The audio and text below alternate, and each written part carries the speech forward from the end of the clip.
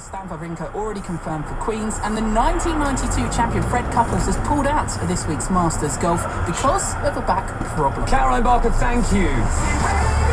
All right, let's pivot from sport to travel. Bobby, what's happening? Thank you. First of all, the M77, that's southbound.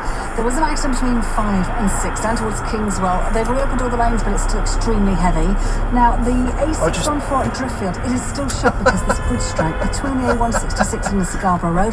The A1M northbound at 47 Allerton Park to 48 for Boroughbridge. Still the accident there, one lane is shut. And the M1 northbound, there was an accident between 32 and 33. So past the M18 towards Catcliffe, still one lane closed, and it's queuing back to 31.